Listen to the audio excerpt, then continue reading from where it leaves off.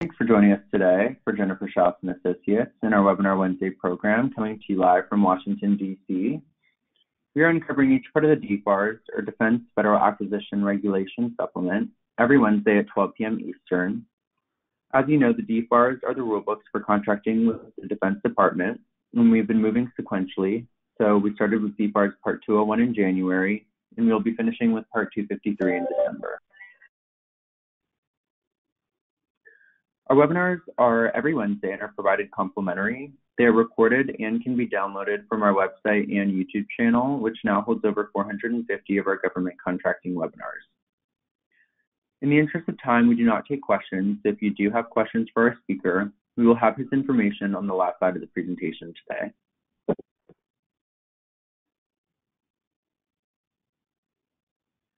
Virginia PTAC at GMU offers free one-on-one counseling to firms in Virginia on federal, state, and local procurement topics. Online resources and group trainings are free with no restriction on business location. If you are interested in learning more, please use the link provided to explore what PTAC can offer.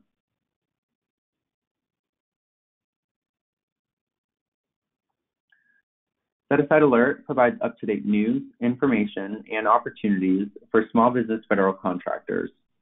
Their daily opportunities alerts assure you won't miss important sources sought and solicitation announcements, providing details so you can jump on the hot ones. Every 2 weeks, they deliver concise breaking news, events, regulations, and teaming opportunities.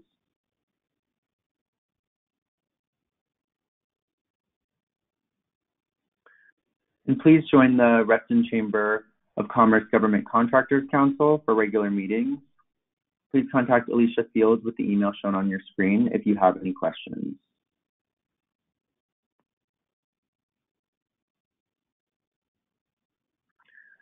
Okay, and now a little bit about us. We work with U.S. federal government contractors, including product, service, and software firms.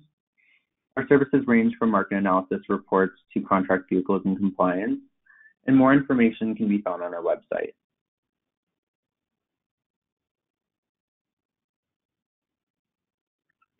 I also wanted to inform you of a new series that we're holding this year. We launched a monthly series called the GovCon Live Q&A Cafe. And this is a live webinar series held each month that takes place on the second Friday of each month this year at 12 p.m. Eastern. We have assembled a group of 4 panelists who are subject matter experts on a specific federal contracting topic. So the panelists will make a short presentation about the topics listed here on your screen, and then take your live questions about that topic. Our panelists include attorneys, consultants, and other industry professionals. And you can sign up on our website under the Q&A Cafe tab. Sponsorships are available. Please email hello@jenniferschaus.com for a media kit with pricing details. Also, please note that you can use code DFARS for a $15 discount on each of these remaining webinars. So more specifically, next month, our speakers will be covering oral presentations, and that will be with Rena, Troy, Andres, and Deborah. And then in October, our speakers will be covering Set-Aside with Anna, Eric, Sai, and Tim. In November, we get into pricing with Michael, Marcia, Tracy, and Jeff. And lastly, in December, our speakers, Shirley, Joshua, Kate, and Brad, will present on M&A. Again, the discount code is DFARS, and you can save $15, bringing your cost to $20 per webinar. I also wanted to highlight an additional webinar we're holding this year. The title of the webinar is Fiscal New Year Kickoff Best Practices, and this will be on October 1st at 12 p.m. Both the sponsor link and a registration link can be found on your screen and on our website. Specifically, our speakers will be covering market research, marketing, sales and capture, proposal writing, and compliance. And sponsorships are also available for this webinar. Please email hello@jenniferschaus.com for pricing details.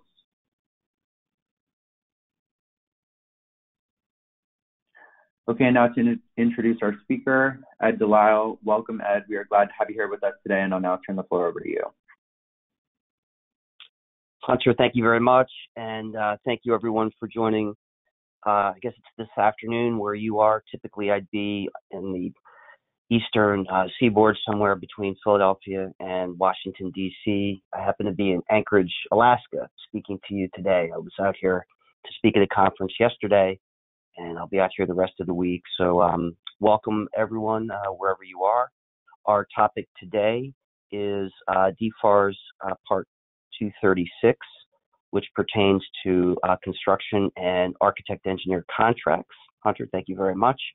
There you go. That's our topic for today, and we'll just jump right into it. Hunter, if you want to advance the slide.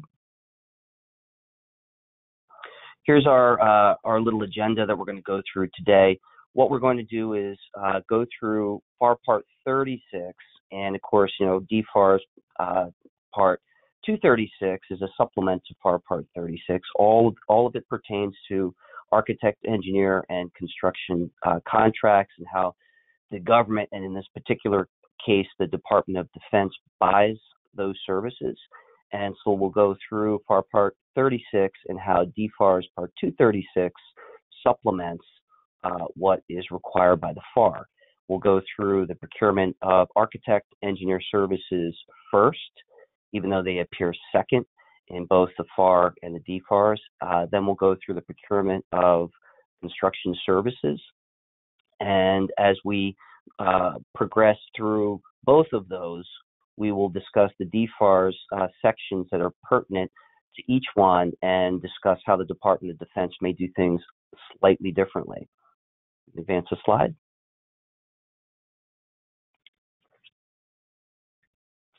So to sort of lay the foundation, there are, of course, 52 parts of the FAR. There is an entire part of the FAR devoted to architect, engineer, and construction contracts, and that's FAR Part 36. All the policies and procedures that relate to how the government buys those particular types of services are outlined in FAR Part 36 and are extended and discussed further as part of DFARS Part 236. The basic manner in which the government prefers to purchase those services is together, which would be through a two-phase selection process. We're going to talk about what that means momentarily. But as those of you who are in these businesses understand, that these types of services are also very often purchased independent of one another. And so we'll start with two-phase selection and then talk about how the services are purchased separately and how the Department of Defense does that. We can advance the slide. All right, so let's talk about the two-phase selection process and the two-step process that the government prefers to use if it can, and if it's appropriate to do so, which is set forth in FAR Subpart 36.3. And we'll talk momentarily about how the Department of Defense specifically does some of this as set forth in DFARS 236.3. But generally speaking, what this two-step process looks like is, okay, you have phase one, which is a technical analysis, which pertains to you as an offeror, and how do you as the offeror intend to solve the government's problem as it relates to design and construction of a facility that it needs or it wants in some way, shape, or form. And more importantly, does your team, if it's a team, and under these circumstances it probably is, you probably have an architect and an engineer separate and apart from a construction contractor that will be responsible for the actual construction work. But how does your team operate together? What are the qualifications that particular team has? And as part of the phase one analysis, that's where you start. The technical approach and qualifications of the individual members of the team, the performance history of that team oftentimes is very important as part of the technical analysis. If it's a specialized area of construction, it could be it could involve dredging, for example, in addition to other construction related work that's pertinent to the dredging that might be required as part of a particular opportunity. dredging is a little bit different. Usually when we're talking about this type of work, we're talking about vertical construction. If we are talking about vertical construction, there's something special about the building. Perhaps, for example, there's special testing that's going on inside the building that requires that the exterior of the building be blast-proof, for example, depending upon what's happening inside the building. These specialized requirements would be something taken into consideration as part of the phase one analysis. Do you have the qualifications? And the way that this process works is it's a down select. So you go from, in order to participate in phase two, you have to advance from phase one and prove to the government that you're qualified to perform the work that they need. And as part of a phase two selection process, if you're part of the down select that makes it into phase two, normally what will happen is a FAR Part 15 evaluation where things like past performance, management, key personnel will all come into play as part of selection, and that's also where price will be considered. All of this is done through whatever agency might be in need of construction or architectural and engineering services, and this particular type of process is used. It's something that would be applicable and possible given the situation that the agency is presenting. Again, depending upon the situation, sometimes two-phase doesn't make sense. We're going to talk about how these services are procured individually in a moment, but this is how it works no matter what, Department of Defense or otherwise. If we could advance a slide.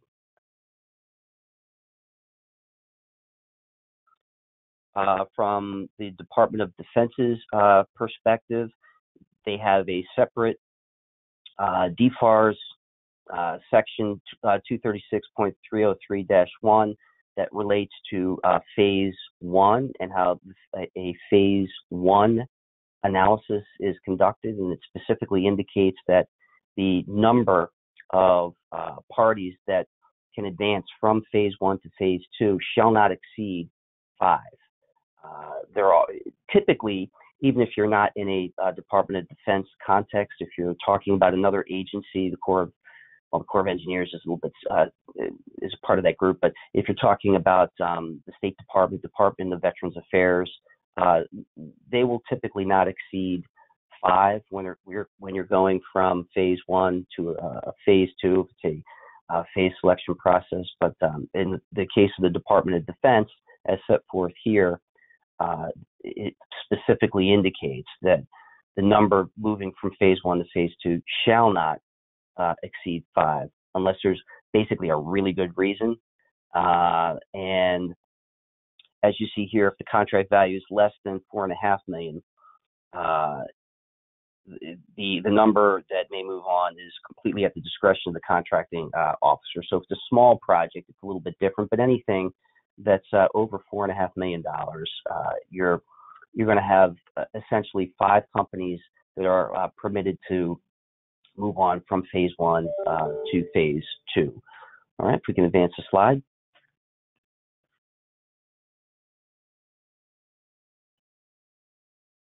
Okay, so now let's switch gears and talk specifically about architect-engineer contracts and how the government purchases specifically architect and engineer services.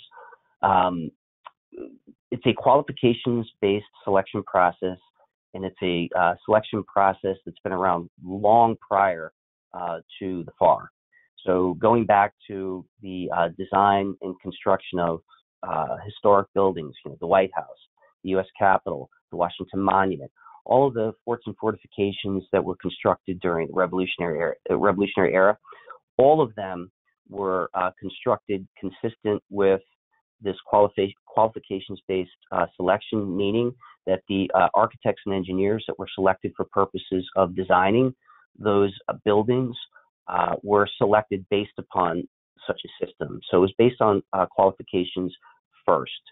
Are you qualified? Can you do what we need you to do? And all of that is taken into consideration prior to price. Back in 1978, The Brooks Act was passed by Congress, and the Brooks Act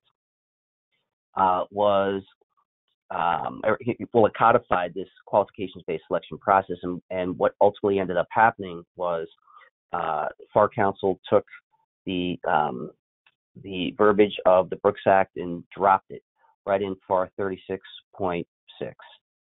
So it's basically verbatim the Brooks Act that you will find in 36.6. And unlike construction, which we'll talk about in a few minutes, but architect, engineer, selection, and procurement is all within the confines of FAR Part 36.6. All right, so for construction, it's a little bit different. You can start in FAR Part 36.2, and within 36.2, you will end up in other areas of the FAR as part of the selection process, because construction can be through other avenues, other contracting methods. It could be part of FAR Part 14, so you can have that's sealed bidding. Okay, so hard bids. FAR Part 15, contracting by negotiation, is another method by which construction services are purchased by the government. So you have the basic regulatory provisions that govern construction are within FAR Part 36, which we'll get into momentarily. But there are other aspects of the FAR that become important as part of selecting a construction contractor. Not so as it pertains to architects and engineers.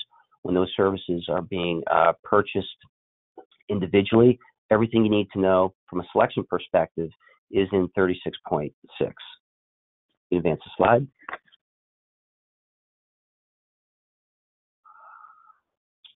Okay, so DFARS 236.601 sets forth the policy by which the Department of Defense will purchase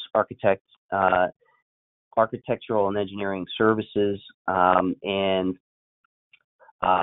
there are specific notification requirements as indicated here. Written notification to the pertinent congressional defense committees are required if the services are for military construction, military family housing, or restoration, replacement of damaged or destroyed facilities, and those architectural engineering needs exceed $1.5 million.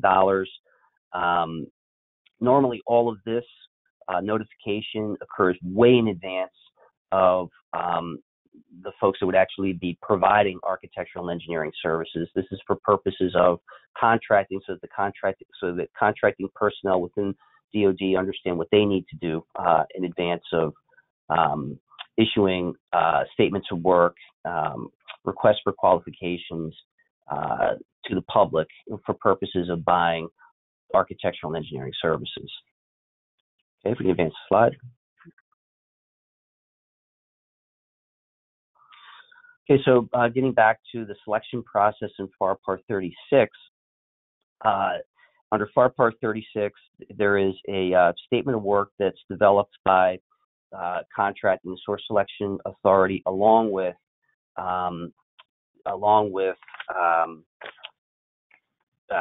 boards that are evaluation boards that are in place for the purpose of assisting contracting in the selection process.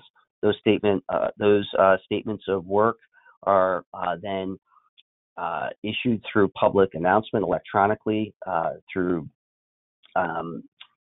System for Award Management and other electronic means, so that the public understands that the Department of Defense in this case has a need. There is a competition that's based on that statement of work, and that competition is qualifications based. It starts with typically a request for qualifications, and the qualifications are pertain to the technical qualifications, technical needs of the Department of Defense in this case, and the information is gathered by the evaluation boards that are created for the purpose of evaluating the qualifications of architects and engineers, and the competition, as I discussed earlier, at this stage at least anyway, is not based upon price. It's also not based upon the processes and procedures that are set forth in FAR Part 13, 14, and 15, which I just made reference to a little while ago as it relates to construction-related services. The selection process, at least initially with architects and engineers, is strictly qualifications based, but it's not the same types of qualifications, evaluation factors that you find, for example, in FAR Part 15. Make a reference to mixed services here. If we're talking about a design build situation, the procedures that would be used for purposes of selection would be construction related, because the services that are being rendered would be primarily construction based. That's where most of the money is spent in a design build situation. So the selection process would not be based upon these procedures that we're talking about here, but they would be based upon the selection process that we'll talk about momentarily as it pertains to construction related services. Okay, if we can advance the slide.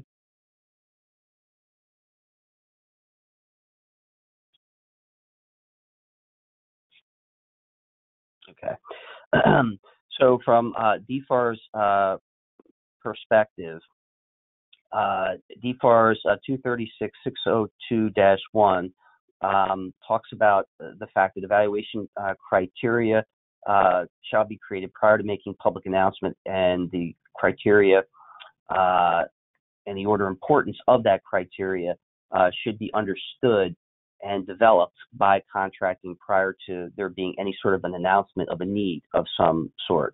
So before going public for architectural engineering services, DFARS 236.602-1 is simply telling contracting that contracting must understand how it's going to perform that competition, understand in conjunction with its evaluation board, its professional board, okay, how are we going to select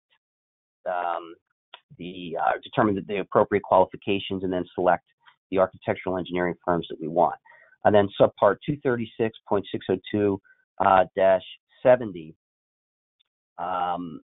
relates to the design of military buildings overseas. And generally speaking, and this is something that relates to construction too, and we'll see that momentarily, there is a preference for U.S.-based firms in certain circumstances, particularly if the work is being performed overseas.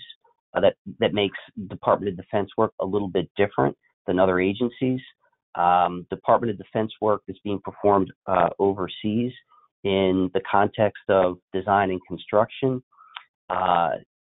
hedges toward the use of U.S.-based companies. And you'll see here it could be from an architectural engineering perspective. They want U.S. firms or joint ventures of U.S. and host nation firms if we're talking about contracts that are going to be performed in Japan, NATO countries, or in countries bordering the Arabian Gulf as identified here. So this is special to the Department of Defense's purchase of architectural engineering contracts. We can advance the slide.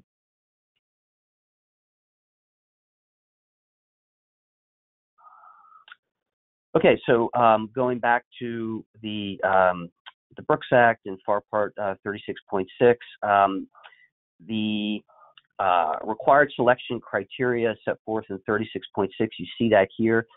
This is a recitation of what an evaluation board, a source selection authority within the Department of Defense, or in this particular case, any agency that's purchasing architectural engineering services will consider and use as part of that selection process. So professional qualifications based on whatever the type of work is. Obviously, that's very important. Any particular or specific technical components that are special to a particular project will be taken into consideration as part of what's assembled for public consumption for prospective offerors.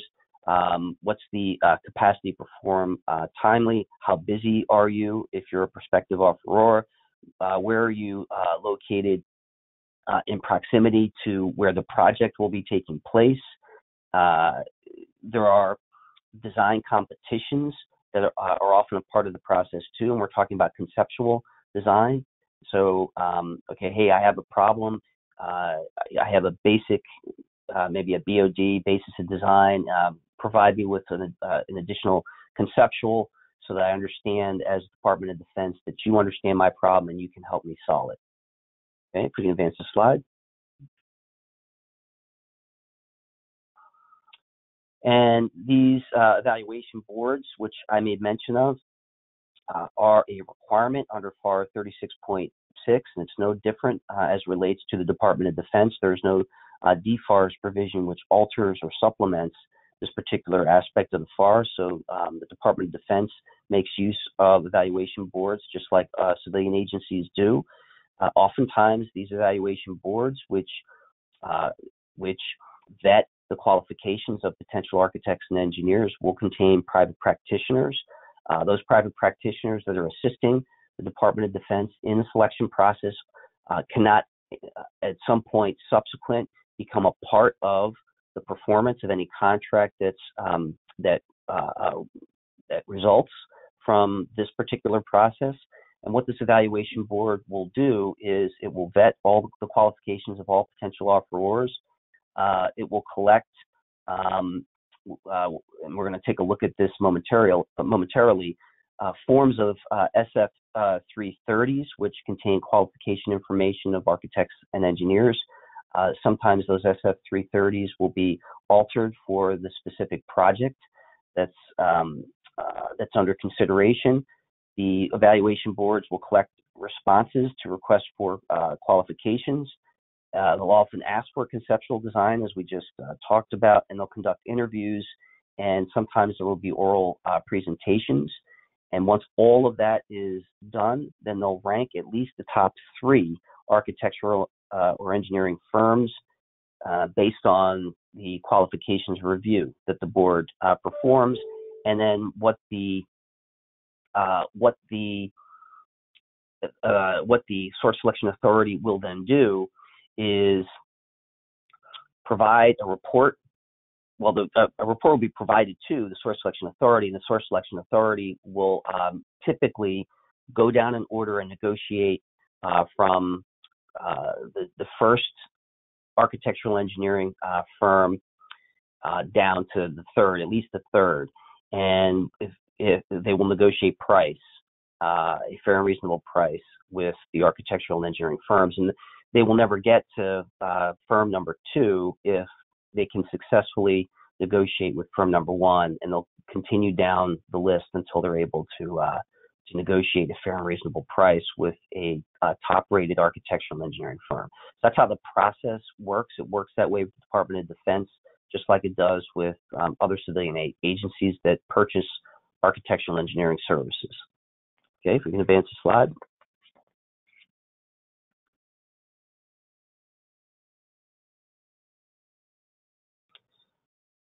Okay, I just mentioned SF-330s. This is an example of what an SF-330 looks like, and it contains information such as, who are your people if you're an architectural engineering firm, what do they do, what is the experience of your company and the average annual revenues over the last 5 years. And this is the sort of thing that an architectural and engineering firm can keep on file with an agency or a district within a particular agency that that firm either has dealt with or would like to work with moving forward. And variations of these forms are used for particular opportunities as those opportunities arise, and that is typically as part of an RFQ process. If we can advance the slide.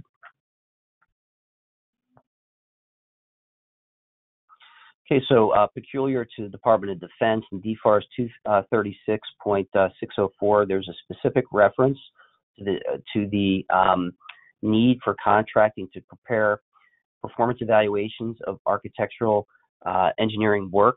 Those performance evaluations are to be completed at the end of construction, so not at the end of the design phase, but at the end of the construction phase.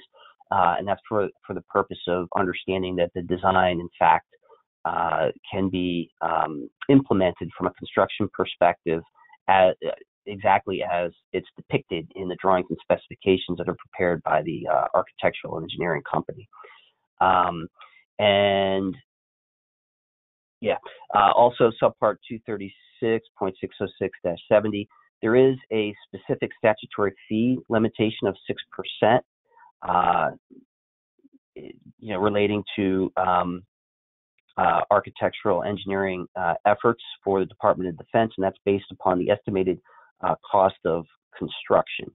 So this is typical to have a limitation on the fee that an architectural engineering firm can obtain as part of a process like this when it's working for the government. It's just very specifically set forth here by the Department of Defense in terms of what an architectural engineering firm can anticipate. Okay, if we can advance the slide. All right, so let's switch gears to construction. Construction is a little bit different, as I indicated, with respect to architectural engineering. The selection process is entirely set forth in FAR Part 36.6, and we talked about some of the DFARS section which supplement 36.6. As it relates to construction, and the primary aspects of the selection process for construction are identified in FAR 36.2. If you go to 36.2, you'll see a reference, as we see here, to FAR subpart subprovision 6.401A, which indicates that that any competition or that any selection of a construction contractor must be consistent with that particular FAR section. That particular FAR section talks about competition.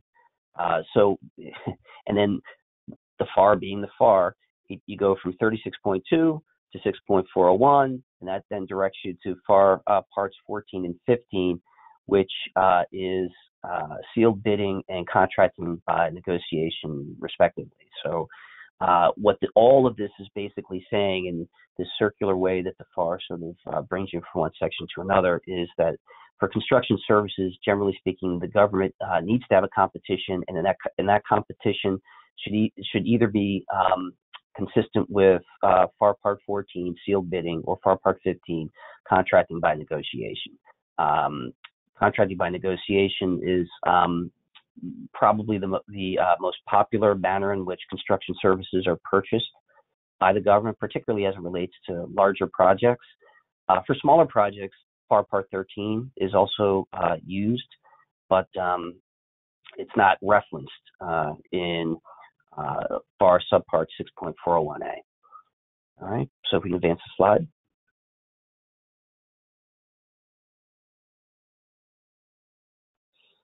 Okay, so the purchase of construction services is a little bit different than the purchase of other services. There are some things about construction that make it different. One of the things that makes the purchase of construction different is the government's need to create an independent government estimate, which, as it states here, under FAR Part 36.2, that IGE is supposed to be in as much detail as though the government is competing for an award. And that's it's an interesting concept. So before anything goes out to bid, the government needs to have a basic understanding as to what the cost is going to be.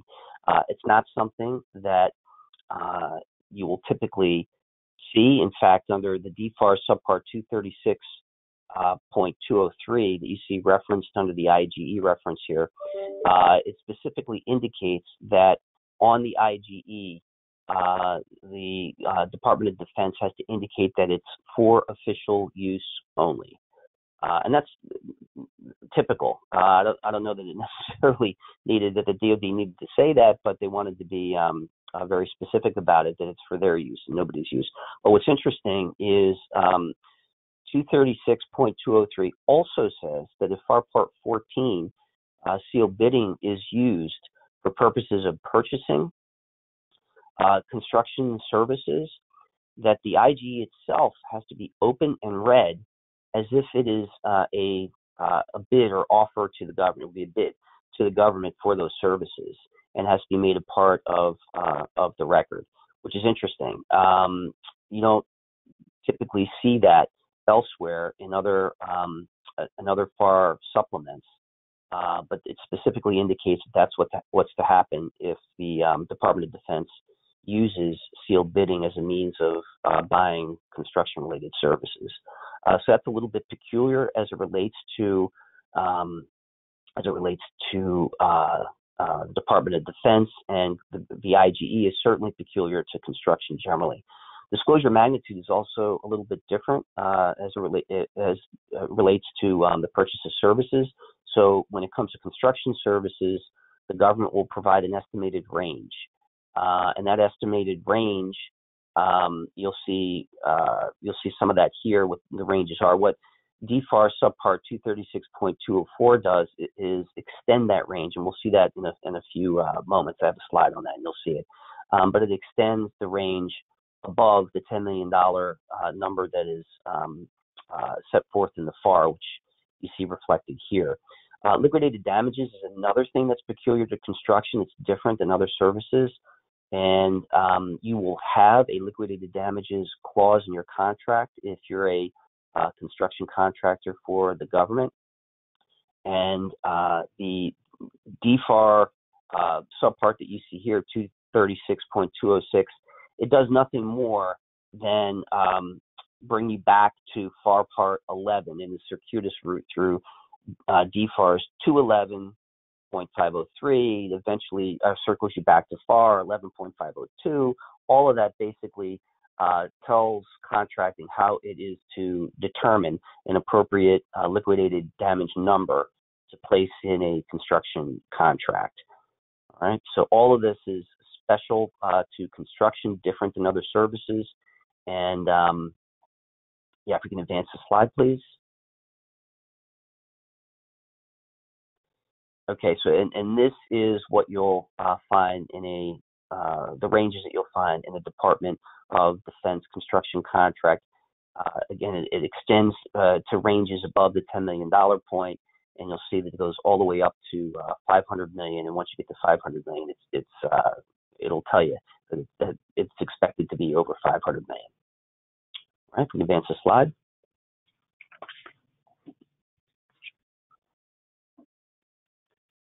All right, so let's talk a little bit about other aspects of the purchase of construction services that make it a little bit different. As part of the selection process, as part of the due diligence process, the government should, it's permissive, should provide access to a construction site.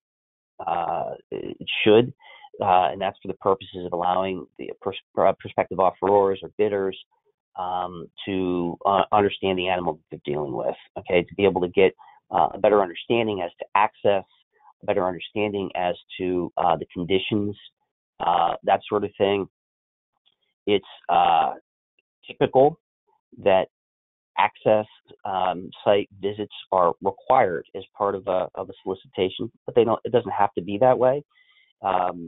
During COVID, there was a big issue relating to this, particularly as it relates to renovation work. So example, I have a client that's performing work in Virginia for GSA, and during COVID, it's an occupied building, and it was going to be renovated. And during COVID, GSA did not want to provide access to bring outsiders into the building. Now that's changed over time, but this is June of 2020, so not too long after everything shut down. They did not want to provide access to the building to prospective contractors, and that ended up creating issues for my client on this one particular project. Had they been provided access, they would have better understood. For example, there were drop ceilings, and they would have had access to what was underneath, or above, I should say, the drop ceilings. And a lot of the work that was being performed happened to be in those areas. Turned out that there was asbestos, unknown asbestos in those areas, which would have been evident had a site walkthrough been permitted and that sort of thing, and it wasn't. It became an issue, a big issue, in fact. And so during COVID, you had a lot of issues like that. But based upon FAR Part 36, there doesn't have to be access provided. Contracting should. A lot of times it didn't during COVID, but there's also this whole concept of superior knowledge. Okay, so and that was one of the battles in this GSA case that I just made reference to. Well, what did the government actually know? Okay, they didn't give us access, but they didn't have to. However, what did they actually know about the conditions in place? What as-built information did they have access to that perhaps they didn't provide? All of this can become an issue if you end up in a dispute relating to construction-related services. It's important to understand, obviously, the regulations that relate to those issues. Are you sure? As it indicates here under FAR 36.2, it indicates in this case that the procuring agency, DoD, shall assure that an offeror and the agency fully understands the scope of work as part of negotiations for proposals that are significantly lower in price than the independent government estimate. So if you're way low, there's an obligation on the part of the government to ask why. Okay, and that's part of 36.2. Advance the slide.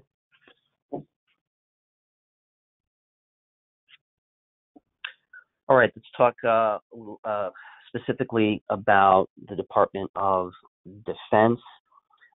In situations where DoD has opted to use sealed bidding, if there's some indication that there may be insufficient funds for everything that the Department of Defense wants to do in a particular circumstance, what this particular DFARS provision is telling contracting to do is to consider using a bid schedule with adds or deducts.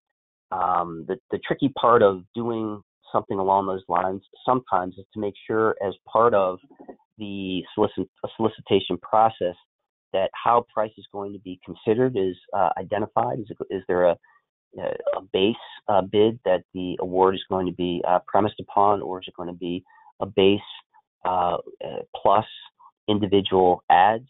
How are deducts going to come into play as part of that process? It all is important and needs to be considered well in advance if, in fact, funding is going to be an issue. And as it indicates here, typically you'll make use of adds or deducts, not both. It gets very confusing if the agency, the DoD, opts to use both. You don't see that, for obvious reasons. 236.215.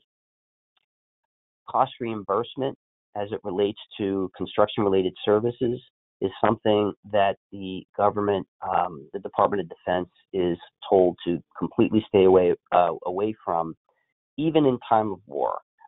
There's obviously an exception to every rule, but what this is attempting to do is to assure the government that there's not going to be a blank check available to a construction contractor for purposes of completing performance on a particular project. You're going to get a firm fixed price contract in most cases as it relates to construction. If you advance the slide. Sticking with the DFARS as it relates to construction-related services, 236.270, expediting construction. So basically, once a project has been awarded, it's possible, if there's a real need, if there's a real emergency, and the national interest requires it, that an agency, a DoD agency, can expedite completion of a contract if it's going to impact price, which it most likely will. Then there has to be some explanation by the head of the agency as to why it's necessary, why it's in the national interest. And as part of that process, the agency head also has to provide some sort of a reasonable completion date, despite the fact that there's a need to expedite completion. Under DFARS 236.271, similar to cost reimbursable contracts, cost plus fixed fee contracts are generally prohibited or restricted for the same reasons that cost reimbursable contracts are. Okay, if we can advance the slide.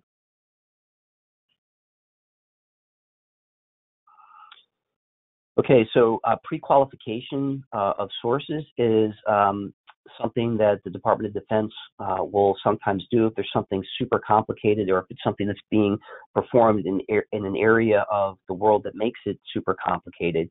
Then they'll pre-qualify contractors, very similar to what we talked about as part of a down select with respect to architects and engineers. It'll be a qualifications-based review, and then the competition will continue just based upon those who've been pre-qualified by the Department of Defense. Again, that's a sort of peculiar thing to the Department of Defense. If you advance the slide. Okay, so this is sort of a big one as it relates to Department of Defense construction work. And I made reference to it earlier as it relates to architectural and engineering contracts. For contracts that are in excess of $1 million, generally speaking, they're taking place overseas. This is overseas work. Generally, the government is going to want U.S. firms involved in that work. You can sort of understand why that might be. There are certainly instances where other firms, foreign firms, can become involved as part of the construction process and can be offerors. If, for example, you see reference to it here, the price of coming from U.S. firms is more than 20% higher than prices being offered by firms that are from another country, then that needs to be taken into consideration. Working agreements with foreign countries is also something that's taken into consideration, and it's really important. We have, treaties with, and it's not necessarily DFAR based, but we have agreements and treaties with countries that will impact how we do services, how we build things for our purposes in those countries. Israel is a good example of a special manner in which we perform work overseas that can be different. When we build things in Israel, we do it through the FMS program, the Foreign Military Sales Program, and Israeli firms play a role in the construction-related DoD work that we perform in Israel. And so when you're talking about overseas work, it becomes very specialized, and it sort of delves into areas well and far beyond the FAR or the DFARS, and it's something to keep in mind if that's the type of work that you are interested in performing or that you do perform. Advance the slide.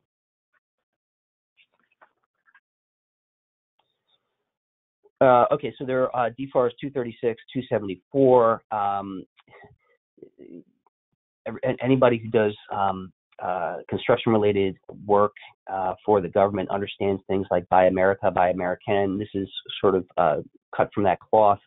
Under DFARS 236.74 per the Military Construction and Veterans Affairs Appropriations Act of 2009, contracting officers are not to permit the acquisition of steel for any project for which American steel producers or manufacturers have been denied the ability to compete. So basically, American steel manufacturers need to play a role in some way, shape, or form in military construction that's being performed consistent with what you're seeing here, and it's something if you're performing construction-related services for the government that you need to be aware of. Okay, if we can advance the slide. All right, let's talk a little bit about the specific contract clauses. So now, as part of FAR Part 36 and DFARS 236, there are also references to FAR Part 52, the contract clauses that relate to providing architectural, engineering, construction services, and the same holds true with respect to the Department of Defense and the DFARS. So these are important also, and so I'm going to spend a few minutes talking about some of the contract clauses. The performance of work requirements, you're going to find this in any unrestricted or nearly any unrestricted construction-related contract, and the department, whether it's the Department of Defense or a civilian agency, it's the same. They're going to want self-performance of some sort from the prime contractor. You see 12% a lot, and what you have is this sort of blank that the contracting officer will fill in. Typically, he'll put a 12 in there, but that's something that you have to make sure that you understand and appreciate as part of providing construction-related services to the government. This is a little bit peculiar to construction.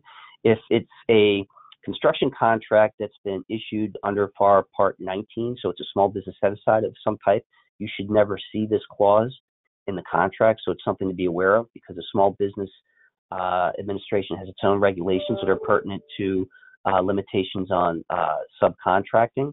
So it's important to understand that if it is a small business set-aside, it's construction-related, that it's something that this is something that should not be in your contract. So you need to make sure that you bring it to the attention of contracting through an RFI process early in the solicitation process, long prior to submitting a bidder proposal. We can advance a slide. Differing site conditions, really big deal as it relates to construction-related services, and the contract clause. There's a reference in FAR Part 36. It pushes you to FAR 52-236 relating to site conditions, and you'll see contract clauses in your contract, whether it's Department of Defense or otherwise, that are pertinent to differing site conditions. If you perform construction-related services for the government, it's really important to understand what those mean. The differing site conditions clause is one that I litigate all the time. I had one fairly recently down in Florida relating to a dredging project where we were told by the government as part of the solicitation process that they wanted us to dredge sediment from the bottom of the Miami River, and sediment is what it sounds like to the layman, right? It's not bedrock or rock. It's sediment. It's mud, basically. And but the solicitation also indicated that they wanted the contractor to go down to a particular depth. What they didn't tell the contractor was that depth would require them not just to remove sediment, but also bedrock. So that's a different type of dredging. It requires different equipment, and it created a huge problem. And that case was litigated as a differing site condition. So that's one example of something that you could deal with potentially if you're dealing with the government. Differing site conditions don't necessarily have to be subsurface or something that you can't necessarily see. I had one in Colorado a few years ago that pertained to a renovation project at a very old custom house building out there, and there was undisclosed asbestos within the building, which created a huge problem. It was a differing site conditions matter that eventually ended up litigating, and it resolved at some point after litigation began. So very important and something that you need to understand if you're going to perform construction-related work for the Department of Defense. Site investigations. We talked about site investigations a little bit earlier as it relates to the government. They should but don't have to give you access as a contractor prior to submitting your bidder proposal. But what they're going to do based upon 52-236-3 is assume that you know everything that you need to know and that you did all your due diligence, so that whatever price you give to them it makes sense, and that the work can be completed as part of that price. So it's a little bit, in my opinion, a little bit unfair to the contractor, but that's how the regulations are written, and you need to obviously understand them. If you could advance the slide. I just reference this. If you do construction-related services for the government, there's going to be a requirement in your contract that you properly and directly supervise that work, have a superintendent on site at all relevant times. You would think this is very straightforward and obvious. Over the course of the last 12 months, I've spent an inordinate amount of time dealing with this issue and whether or not the contractor was appropriately supervising and directly supervising work. Don't have time to get into all the details of that, but it's important to understand that it's your responsibility. The government is going to require that you have somebody on site at all relevant times. Sometimes, and one of the issues that I just ran into as well, okay, the government wanted us to have a superintendent on site, but it was a design build project and we were still in the design phase, which didn't make a whole heck of a lot of sense to the contractor. We ultimately ended up getting that worked out, but it's something you need to be aware of if you're going to perform construction services for the government. Can you advance the slide?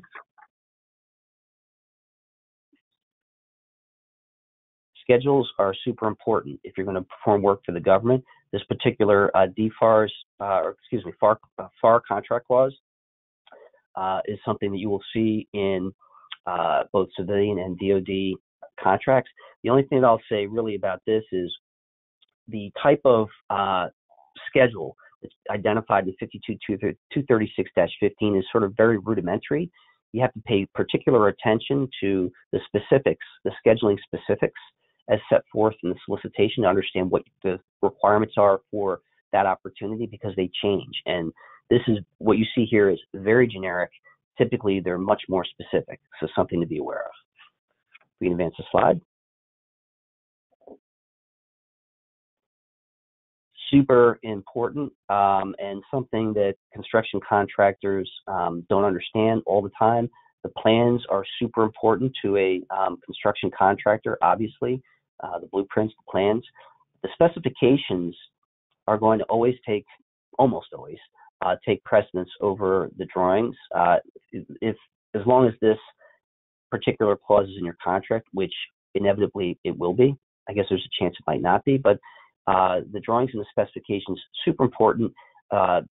They're interchangeable. They're to be read together, but the specs will always govern over the drawings. Something very important to understand. The Spearman Doctrine is also very important to understand.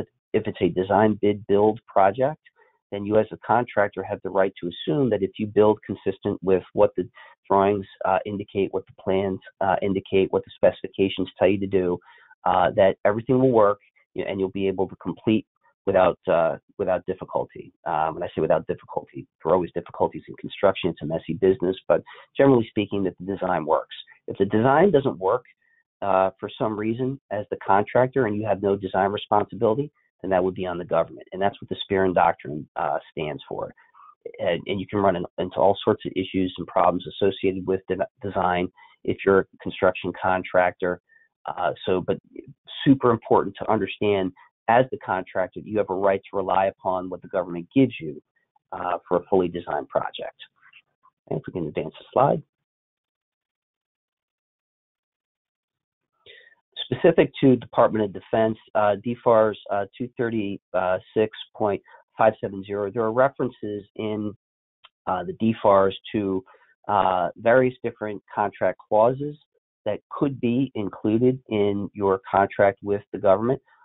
Much of them, or at least a number of them, are the contract clauses that relate to the DFARS provisions that we spoke of earlier. For example, if there's the need to use additive or deductive items, you see 252-236-7007. That's the contract clause that allows the Department of Defense to make use of that particular function if it feels that it needs to. Same thing with 252-236-7013. Requirement, American Steel Competition. We talked about that earlier. This is simply the contract provision that implements what we just discussed a few moments ago. Okay, if we can advance the slide. Just very briefly, if you are a construction contractor, the changes clause, which is not peculiar to construction, but is one of them will be in your contract regardless. Super important that you understand which changes clause is in your contract, whether you're working for the Department of Defense or otherwise, and understand that there could be very specific notice provisions within that changes clause. But whether there is or whether there's not, notice is super important. If there's a problem later down the road and you've not provided appropriate notice to the government, it could end up being a real problem for you, particularly if the government takes the position that because they were not appropriately notified, they were prejudiced in some way. And don't assume, like COVID, a lot of people assume that, hey, everybody understands, the government understands that COVID is impacting performance. Don't assume it. Okay, that's why I placed this this quote in the slide. The single biggest problem with communication is the illusion that it has taken place. Don't assume the government understands what problems you are having. Make sure you you specifically notify them of those problems, whatever they may be. Okay, if we can advance the slide. Okay, and as we wrap up here, I just wanted to talk about this very briefly. This was a very big item of discussion for the last 18 months, excusable delay. One of the excusable delay provisions is probably in your contract if you're a construction contractor, and it covers things like epidemics, quarantine restrictions, etc. The difference between the application of the changes clause, for example, or differing site conditions clause, and this one only gives you time. It is not compensable. Okay, so this may help you, but it may not necessarily completely help you if you run into a problem, but it's important for you to understand. All right, if you advance the slide. All right, well, I thank everybody for participating today. If you have any questions, there's my information. Thank you, Ed, for a great presentation and for sharing your time with us today. And like Ed said, make sure to reach out if you do have any questions with the contact information on the screen right now. And thank you to everyone who joined us for this webinar. The recording will be on our website and YouTube channel within the next 24 hours. And please join us next week as we cover more parts of the DFARS. Have a good one, everyone.